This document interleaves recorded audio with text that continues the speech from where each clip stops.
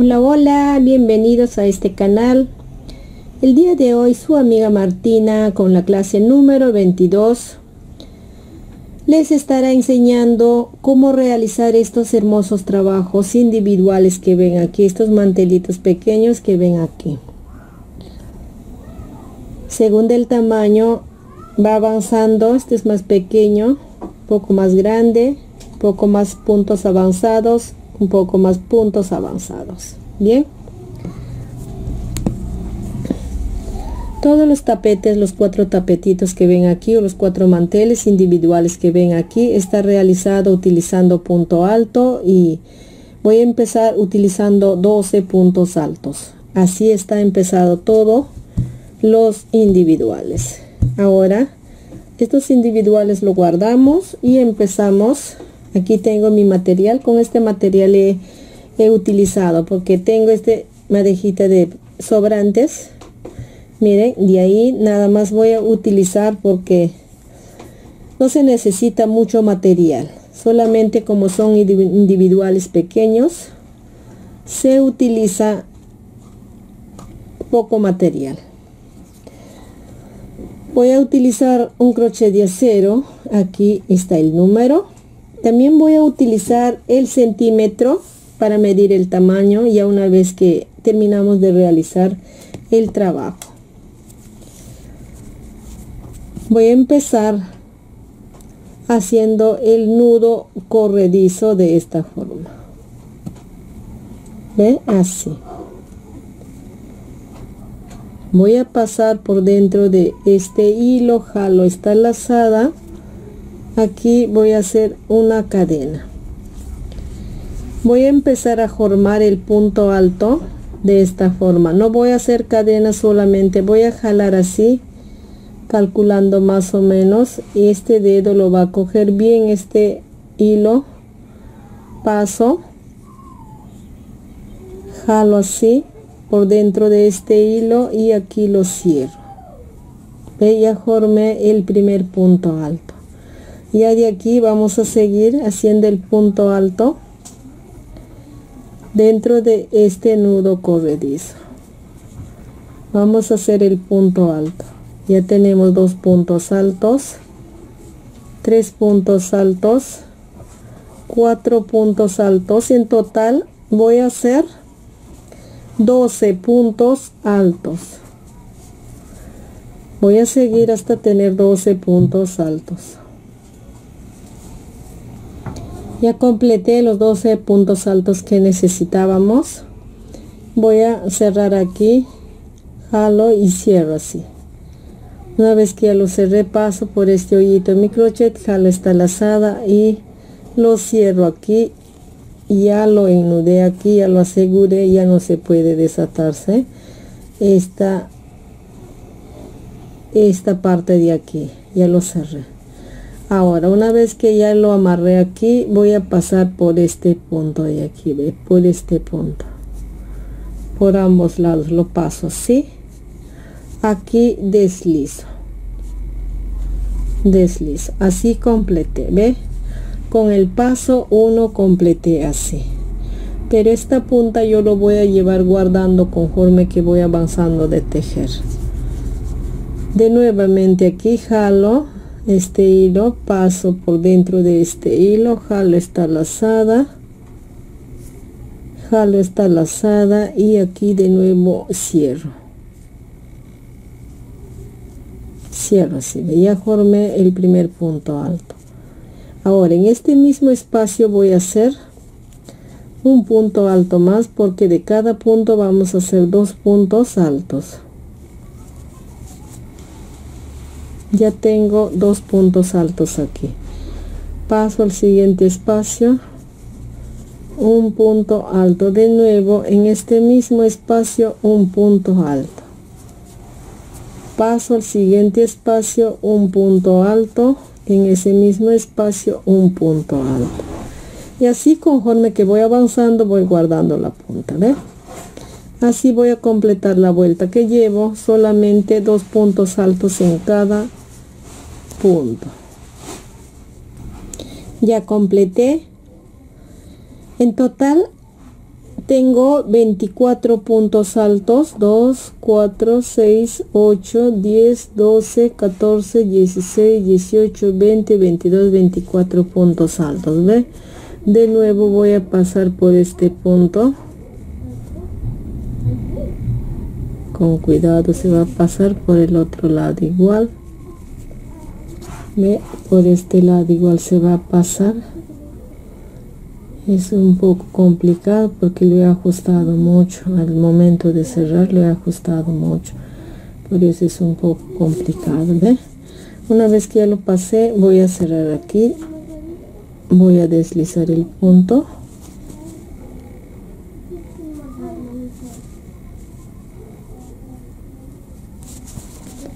deslizo aquí. Ve, así completé. Con el paso 2 se completó así. Empezamos con el paso 3. De nuevo jalamos, paso mi crochet por dentro de este hilo, jalo esta lazada, paso y aquí con esta lazada lo cierro. Ya tenemos el primer punto alto. De nuevo en este mismo espacio se va a hacer el punto alto. Ya tenemos 2 puntos altos. Igual vamos a seguir con 2 puntos altos de cada punto. Igual de cada punto se va a hacer 2 puntos altos.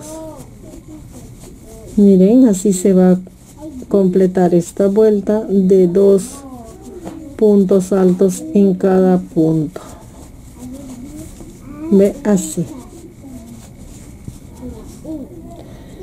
Ya se completó esta vuelta. Ven todos los puntos, 2 puntos altos, 2 puntos altos. En total tenemos 48 puntos altos.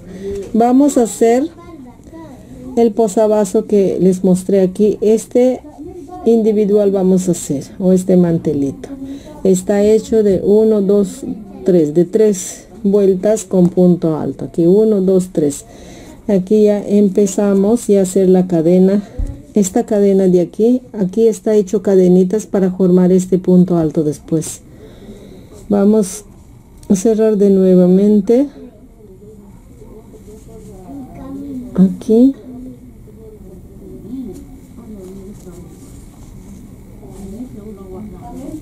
deslizamos de nuevo, así cerramos. Miren, ve, no se nota mucho de dónde está, de dónde estamos empezando. Igual se ve punto alto nada más. ¿Ve? Así queda. Estamos con el paso 3, empezamos con el paso 4. Ya aquí, como ya hemos cerrado, vamos a hacer una cadena y después seguimos 1, 2, 3 cadenas, porque al terminar de esta vuelta cerraremos en la primera cadena. Ya tenemos aparte 3 cadenas, dejamos 1, 2 puntos sin tejer, saliendo para tercer punto, cerramos con un punto bajo. 1, 2, 3 cadenas, 1, 2 puntos dejamos, saliendo para tercer cadena o punto, cerramos con un punto bajo. 1, 2, 3 cadenas, 1, 2 puntos dejamos y luego cerramos con un punto bajo. 1, 2, 3 cadenas y de nuevo 1, 2 puntos queda en el tercer punto, cerramos con punto bajo. Miren, así vamos a completar esta vuelta. 2 puntos dejamos, aquí hacemos el punto bajo, 1, 2, 3 cadenas, de nuevo dejamos 1, 2 puntos, aquí cerramos con un punto bajo. Así vamos a completar. Ya estamos finalizando así.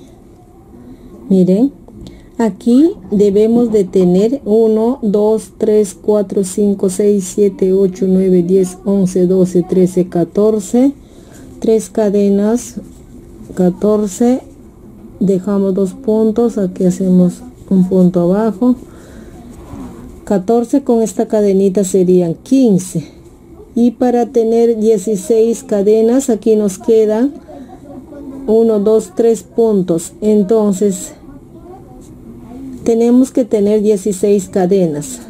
Entonces aquí tenemos 3 cadenas, 1 2 3 aquí, dejando 3 puntos nos pasamos para el cuarto punto, aquí cerramos, ¿ve? Y luego 1 2 3 cadenas, aquí nos queda 1 2 puntos y vamos a cerrar aquí en la primera cadena que iniciamos. Aquí cerramos con un punto deslizado. Mire, punto deslizado, cerramos aquí. Contamos de nuevo 1 2 3 4 5 6 7 8 9 10 11 12 13 14 15 16. ¿Ve? Por eso, para completar los 16 cadenitas o 16 ventanitas, aquí hemos dejado, por ejemplo, dejamos 3 puntos, pasamos al cuarto punto, hemos hecho punto bajo y luego hemos pasado para el primer cadena que iniciamos, cerramos aquí. Entonces tenemos completo, porque si tenemos estas ventanitas impar, no nos saldría las figuras que vamos a sacar. Entonces tiene que ser estas ventanitas o estos arquitos tiene que ser igual. Así completamos con esta vuelta con el paso 4. Ahora empezamos con el paso 5. Vamos a pasar dentro de esta cadena, hacemos el punto bajo aquí dentro de la cadena y de nuevo empezamos con un punto alto. De nuevo pasamos, jalamos esta lazada, aquí cerramos, aquí cerramos. Dentro de esta cadena vamos a hacer 7 puntos altos contando con el primer punto alto que tenemos. Ya tenemos 4 puntos altos, 5 puntos altos, 6 puntos altos y 7 puntos altos, ¿verdad?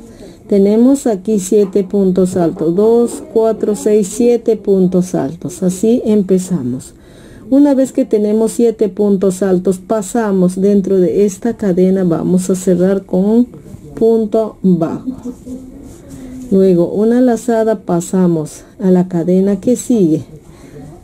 De nuevamente vamos a hacer 7 puntos altos. Ya tenemos 2 3 4 5 6 7 puntos altos. 7 puntos altos. De nuevo contamos 2 4 6 7. Una vez que ya tenemos 7 puntos altos, pasamos dentro de esta cadena, cerramos con un punto abajo. ¿Ve? Así vamos a completar en toda la vuelta. Por ejemplo, aquí nos toca hacer 7 puntos altos. Después de hacer 7 puntos altos en esta cadena, nos va a tocar cerrar con un punto bajo. Luego en esta cadena 7 puntos altos, en esta cadena punto bajo, 7 puntos altos, punto bajo. Así aquí ya está el mostrario, ¿ve? Así se va a completar. Ya cerré aquí dentro de esta cadena con un punto bajo después de hacer 7 puntos altos. Ahora paso de nuevo a esta ventanita o dentro de esta cadena, de nuevo hago 7 puntos altos. Tengo 2 3 4 5 6 7 puntos altos. 2 4 6 7. Esta es la última cadena, cierro aquí con un punto bajo. Miren, así completamos, ¿ve? Teníamos en total 16 ventanitas o 16 arquitos, y en una ventanita estamos haciendo 7 puntos altos y en la ventanita que sigue cerramos con un punto bajo, y así como lo hemos realizado toda la vuelta. Nos queda 1 2 3 4 5 6 7 8 grupitos de 7 puntos altos y cerrando en esta ventanita con un punto bajo. Ahora aquí cerramos de nuevo, pasamos por este punto donde hemos iniciado y cerramos aquí, deslizamos, ¿ve? cuando tenemos aquí las ventanitas que estamos formando. Por ejemplo, hubiéramos tenido 17 ventanitas, entonces no nos saldría bien las figuras que formamos.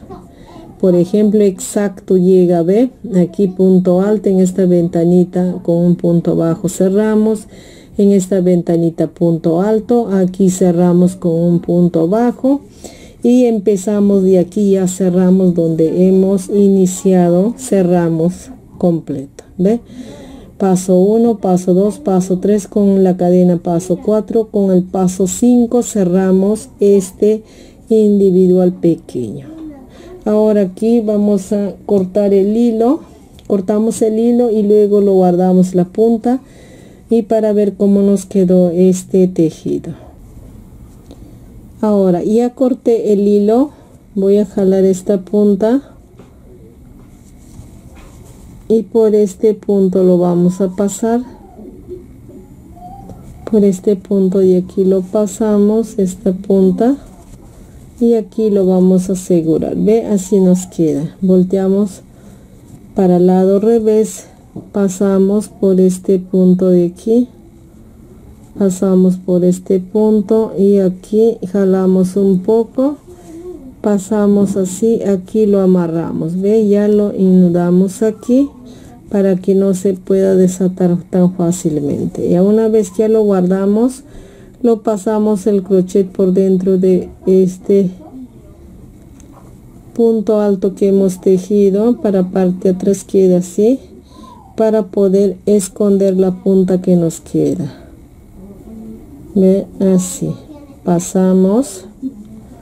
Ahora esta punta lo jalamos para este lado, por dentro de este tejido lo vamos a jalar esta punta, miren, y así nos queda. Y luego lo que sobra lo vamos a guardar para este lado, o si no lo cortamos la punta, si nos queda muy grande lo cortamos la punta y para poder guardar esta punta de aquí. Si dices así no se van a dar leche. Ya lo guardé la punta de aquí, ve, así nos queda. Ya lo guardé así, ve, nos quedó así, está este mantelito pequeño. Aquí está el mostrario que les enseñé y nos quedó igual, del mismo tamaño. Este es el mostrario, este mantelito individual recién terminamos de realizar y nos quedó perfecto, ve, los dos son iguales, del mismo tamaño. Así terminamos con este trabajo, miren, así nos quedó este individual que hemos hecho. Ya tenemos dos del mismo tamaño, el mostrario y recién que terminamos con el paso a paso. Bueno, mis amigas, mis amigos, mi gente linda, espero que les haya gustado estos lindos trabajos que les he enseñado en el paso a paso. Regálenme un like y yo les estaré esperando en la siguiente clase.